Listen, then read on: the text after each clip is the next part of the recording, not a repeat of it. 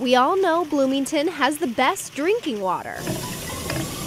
We've even got the hardware to prove it following a national taste test.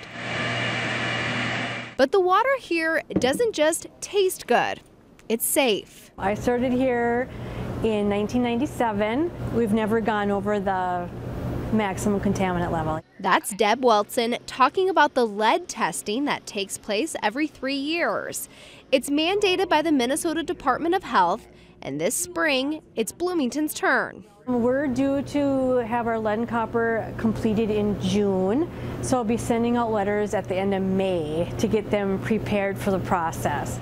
To test for lead, the city has 30 residents collect and send in water samples. People targeted live in homes built in the 90s with copper or lead piping. If all samples are below the maximum contaminant level, the next study takes place in 3 more years. If a sample is too high, extra testing is required. It's a process that's received more attention lately following the incident in Flint, Michigan. When Flint, Michigan happened, we got a few calls. But Deb says what happened in Flint won't happen here. We soften the water at a level that isn't corrosive, because that's really actually the problem. It wasn't that there was lead in the water itself. The water was corrosive, so it leached the lead and copper out of the plumbing. Want more proof the city is working to protect your drinking water? This lab at Bloomington's water treatment plant is another safeguard.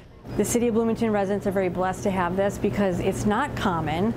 We're able to look at all sorts of contaminants where other cities really can't. They don't have the access to a lab like this. They won't sample until something happens, and we want to prevent something from happening.